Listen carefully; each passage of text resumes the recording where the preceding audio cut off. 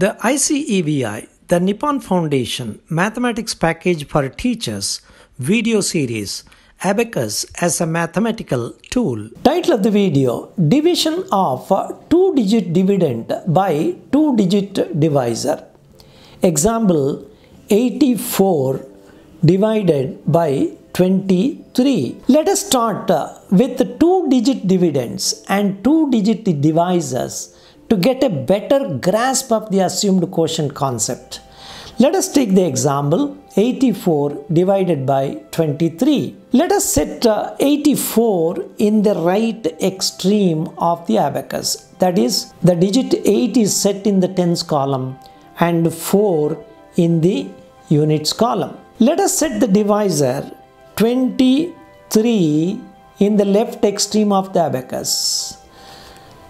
We have to ask how many 2's are in 8, as we have to consider the highest digit of the divisor and the highest digit of the dividend. By saying 4, we have to apply the assumed quotient rule.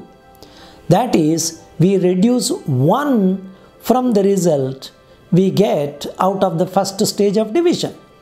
That means 4 minus 1, we take 3 as the assumed quotient. Now, the question is where to set the assumed quotient. Here, the quotient setting rule that we have been following in the division applies. That means when the highest digit of the divisor is less than or equal to the highest digit of the dividend, we skip one column to the left of the dividend and set the quotient. In case the highest digit of the divisor is greater than the highest digit of the dividend, then we do not skip a column and set the quotient to the immediate left of the dividend. In this case, we have to skip a column from the dividend and set the assumed quotient as 2 is less than 8. That means the assumed quotient 3 is set in the thousands column. Now we have to start the multiplication. First, we have to multiply 3 with 2, that is the assumed quotient and the highest digit of the divisor. We get 6, but we have mentioned in the multiplication section itself that the multiplied value should always be treated as a double-digit number. That means it is treated as 0, 6. Let us subtract 0 from 0 in the hundreds column and 6 from 8 in the tens column. The next operation should be started from the tens column. Now multiply the assumed quotient 3 with the lowest digit 3 of the divisor.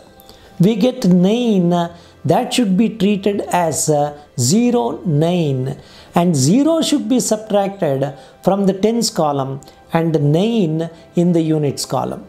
As we cannot subtract 9 in the units column, we subtract 1 in the tens column and add 1 in the units column.